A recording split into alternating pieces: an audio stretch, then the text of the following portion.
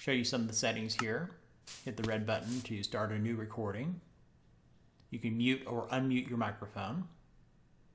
You can select the capture size. You have different options here, whether to go full screen, select an area, or select an application. And in settings, there's some shortcuts for you. F9 to pause or resume a recording. To stop a recording, hit escape. To discard a recording, hit F10. And here's some microphone settings for you. And you also have some mouse settings here too. When you're ready to start recording, just hit the red dot right here to start a new screen recording. Once your video is done recording, you'll come to this screen here. And what you'll want to do to edit your video is click on Edit.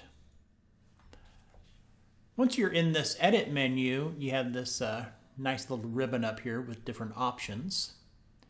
If you want to remove some white space at the beginning or end of your video, just click here at the beginning and drag all the way to the far right. Let go. Click on Trim. It'll only keep that section of the video. If you want to delete a section of video, click Drag. Click on Delete.